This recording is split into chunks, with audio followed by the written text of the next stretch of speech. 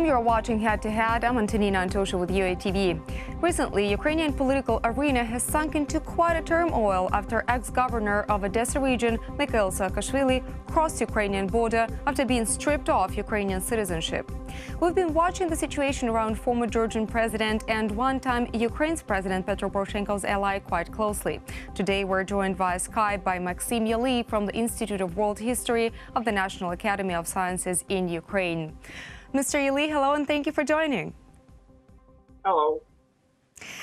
So, of course, I think that the whole world has been watching the situation around Mikheil Saakashvili allegedly illegally breaking and crossing through Ukraine's border. Why do you think Mikheil Saakashvili wants to return to Ukraine so badly? Well, because actually it's the only way for him to restore his political career. I mean, after last elections in Georgia, it has become obvious that he has no chances there because his party lost. Therefore, only in Ukraine he can, restore his career. That's the main reason. Saakashvili's political party in Ukraine is still under construction, if I may say so.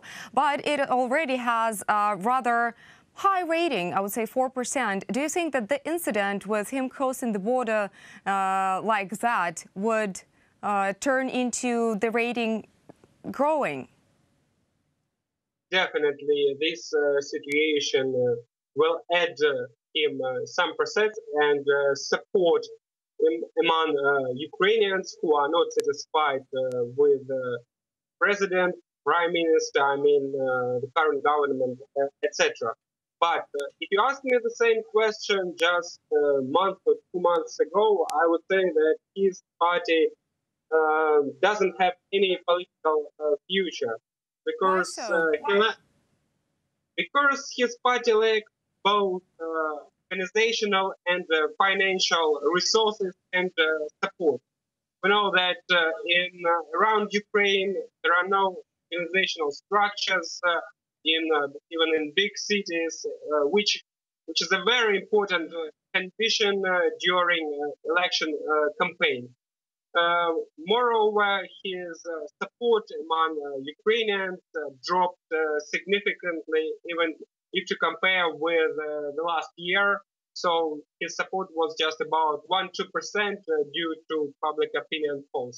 But now, of course, he has more chances, but also under some very important conditions. As you know, after he came back to Lviv, yesterday, the day before yesterday, he conducted negotiations and still, I guess, is conducting negotiations with other representatives of opposition, Yulia Tymoshenko, Nalyvaichenko, the mayor of Lviv, Sadovyi, and some others. And only if they unite their efforts and organizational and financial resources, only in this case, Mikheil Saakashvili will have chances, his party to get through during next elections, but also it depends whether there will be early elections or in 2019, because until 2019 there is still too much time left and many things may change. Also, the biggest... Excuse me, but still, speaking about uniting forces and financial support, there is information cited by different sources already that Mikheil Saakashvili has already collaborated with one of Ukrainian oligarchs, Igor Kolomoisky, against Poroshenko. If that's true, what could be the outcome? Well, the main reason, not reason, but important thing is whether it's true. Because as we know, he was used, actually, frankly speaking, by President Poroshenko 2 years ago in his conflict with Mr. Kolomoisky. Mr.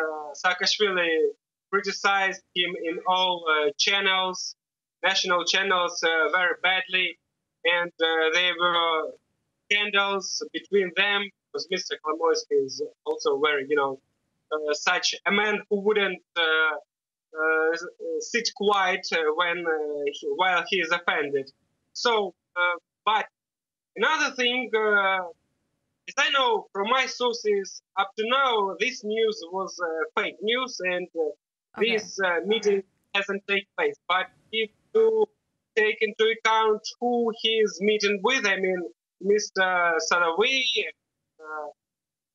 Yulia Tymoshenko, they have ties, Mr. Kolomoisky, and if I guess Mr. Kolomoisky also clearly understands that the only chance for him to beat Mr. Poroshenko is only unification and to unite all oppositional forces.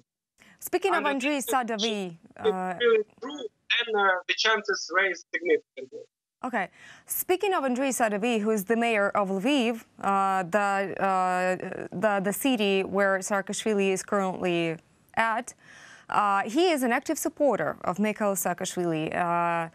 Could that be that Mikheil Saakashvili could actually organize the third Maidan, as we call it, but not in Kyiv, though, but in Lviv?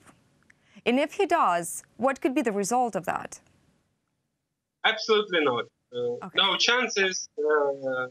Just even there is nothing to comment. Maidan 3, even in Kiev, still the chances are very poor even now. And I would say we shouldn't underestimate not even Mr. Poroshenko, who is a very experienced politician, yes, but also Mr.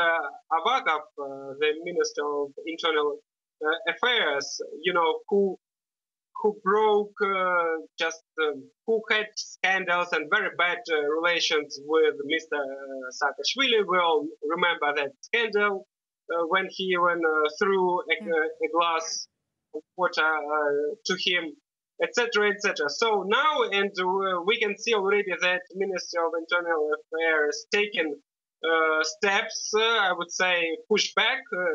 Because some people who participated in this event were taken not under arrest, but at least investigations were opened against them. So I guess there is still much to see, and this event, so to say, will be going on and going on. Well, thank you so much. I guess we will have to just wait and see what happens next. But thank you for joining us, and thank you for giving us that information.